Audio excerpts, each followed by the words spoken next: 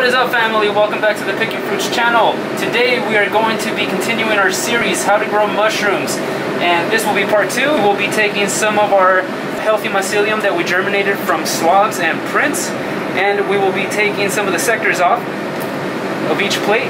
And we will be looking for the best growth and transferring them to new plates to isolate some of that beautiful mycelium. Today, you are who you are today. See? You're still me, but you're a newer version.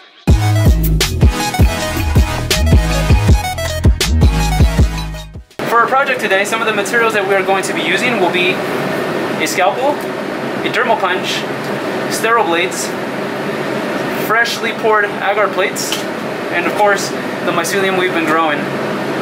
So to get started today, I've already put a fresh sterile blade on my scalpel, and I'm going to put it to the side and have it ready.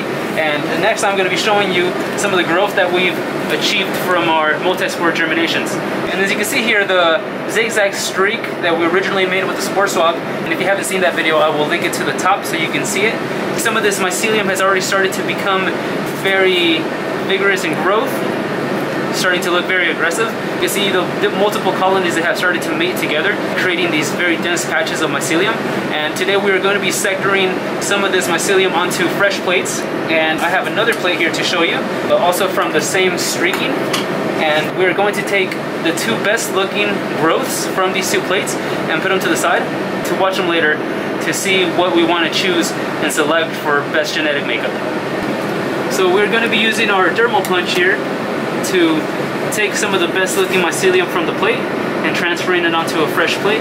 And if you can see here, right here at 6 o'clock, we see a very dense patch of mycelium, and it looks like the mycelium from the right has mated with the mycelium from the left and producing a very dark patch of mycelium that looks like it can be very promising for future growth. So we're going to be taking that and placing it onto our new plate, and very quickly we're going to stab it, pull out, trading hands. I'm going to be taking the piece of mycelium, putting it face down onto a plate, and we will close our plate and move on to the next one. Here is our second plate. Again, we are looking for the densest mycelium on the plate, and if you can see here, most of this mycelium looks very sparse. It doesn't look very thick, but if you can see here at the 12 o'clock position, it looks like there's a colony that's grown out with a neighboring colony, mated pairing. You can see some of the dark mycelium starting to grow right here, but if you look right here to the right side of it, it looks to be some very nice growth that looks fairly even. If you can see, this colony looks a little bit darker than the one to the right, but where they've joined and mated, it looks very nice and dense. So I'll be taking some of that.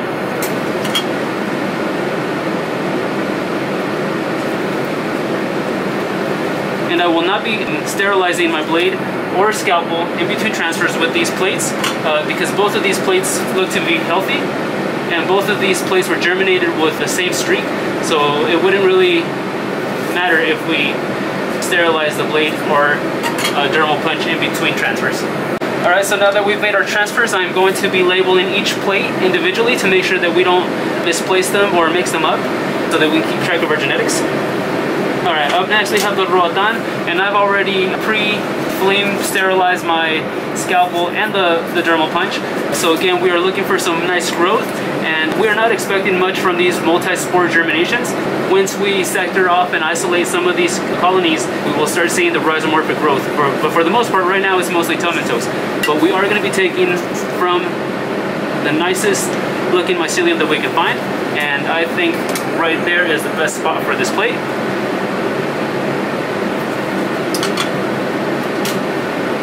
So again, taking our punch, placing it face down on the plate, going on to the next one, and I think I already see a colony or a mated pair where I want to take the sample from, and it's going to be right here at the 12 o'clock position.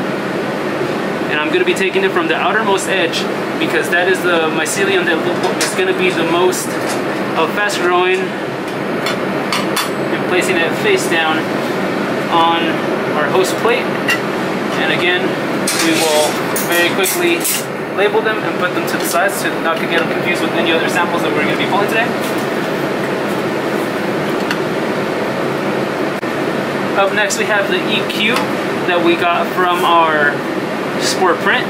And this one here happens to be, or actually these plates were the very best looking plates from all of these germinations. As you can see, there are multiple colonies. They've already reached the edge of the plate. What I'm going to do here today is I'm going to be taking a best growth from the upper middle of the plate. And as you can see, there is a concentration of spores there by the look of the agar where it's very dark. And there is also some upward growth on the mycelium that is reaching for the air. So I'm going to take some of that and transfer it to our plate.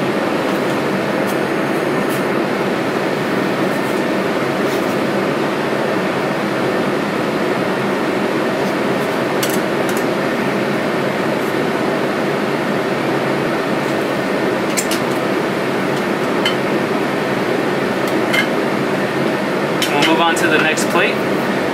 Again, you can see this mycelium is very beautiful. It's already reached the outer edges of the plate. And for this sample, I'm going to be taking some of the outer growth.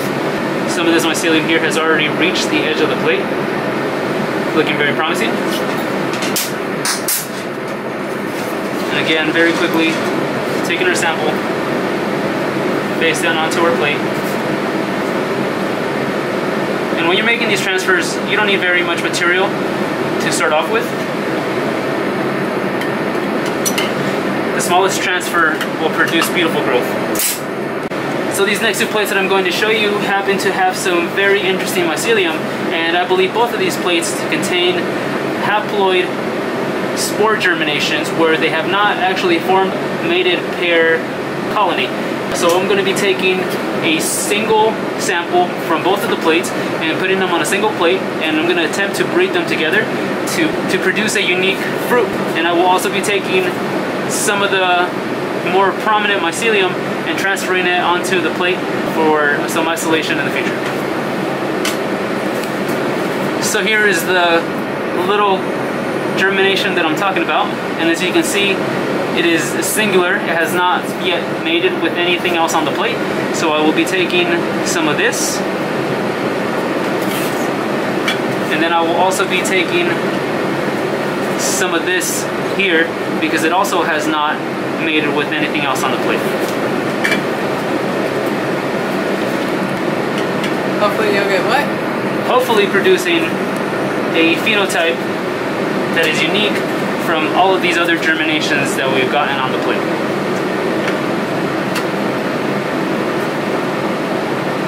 So placing them next to each other in this fashion, over time they will grow, and when the two myceliums meet, they will either create a third strand of mycelium, which will be able to produce fruits, or they will reject each other, splitting away from each other, and that will show us that they are not compatible.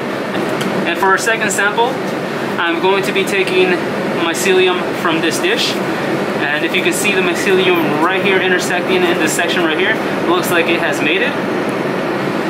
So we'll take some of that, and hopefully that will produce primordia in the future.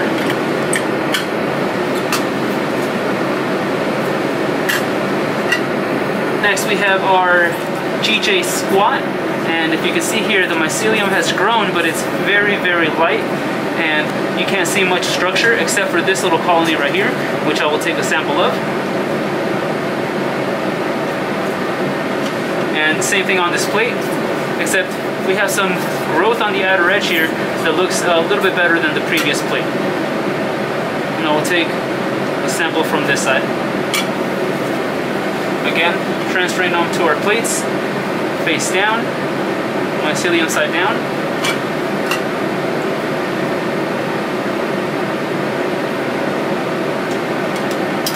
And when you transfer these plates, or when you transfer mycelium onto a new plate, you do not necessarily have to place them face down, but I particularly like this method. It allows the contact with the mycelium to the new agar plate to be instantaneous, and you do not have to wait hours for the mycelium to grow and look for food. Okay, up next we have our white rabbit. And this germination here is particularly special to me, and as you can see, the growth on this plate is very, very slow, unlike the other plates that have already colonized the full plate. So for this particular sample, I will be taking 4 agar transfers to 4 brand new plates, and I will be choosing at random, no particular reason. As you can see, the growth here is fairly uniform. There is a very dense colony here, another one here in the middle, a third baby colony that's working up at the top right and top middle.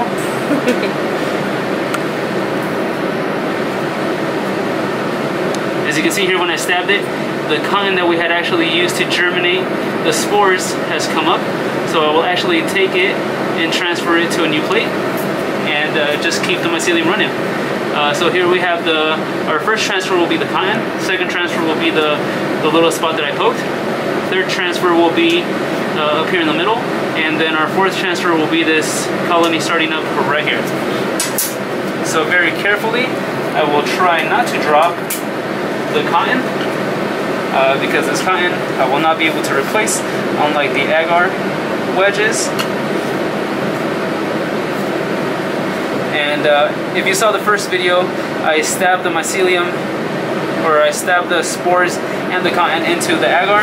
In this instance, I will not have to, because the mycelium has already started to grow, so it will seek a new food source once transferred. Our second transfer.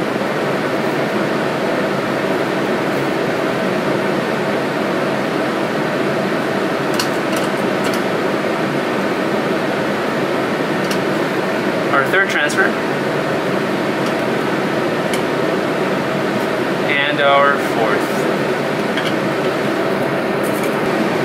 Up next we have our Albino BMR germination, and here you can see this mycelium has been very aggressive at growing. It has already reached the outer edges of the plate, so I will take some of the best looking mycelium that I can find on this plate here as well. And here I'm going to very quickly show you the second plate. And this mycelium does not look to have been as aggressive as the previous one, but still showing us some very dense spots.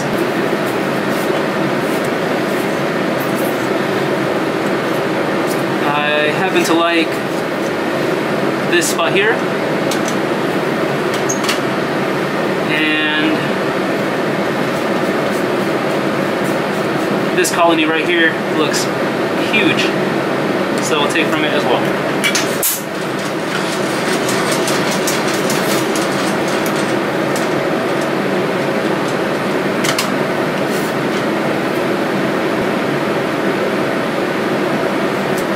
And last but definitely not least, we have the A8 Texas hybrid. And as you can see here, some of this mycelium is spotty in places, but then very dense and very thick in other places. Still looking very promising. Very happy to be able to work with such specimens, and looking forward to what they can produce. From this first plate, I am looking at this mycelium sector right here. It's looking very dense. And from the second plate as well, another sector from the middle.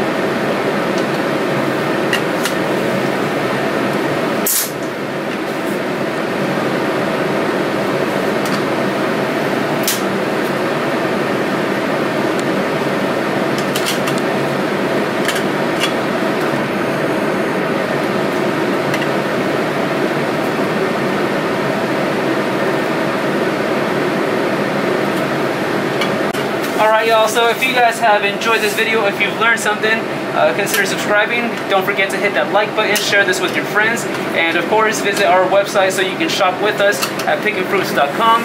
Join our Facebook groups to join the discussion, and of course follow us on Instagram, where you can see all of these updates taking place in real time as the days progress, and we'll see you on the next one. Thank you.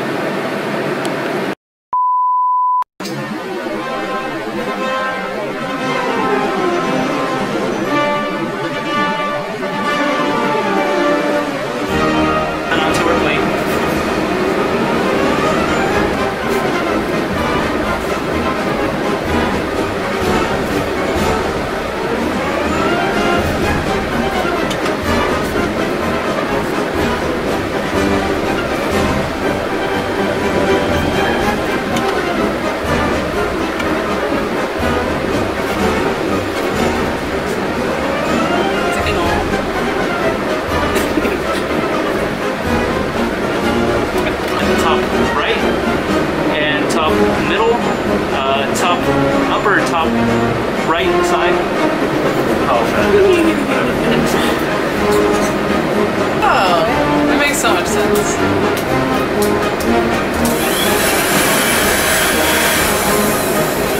Can you move the heat gun a little more this way, just for some like outro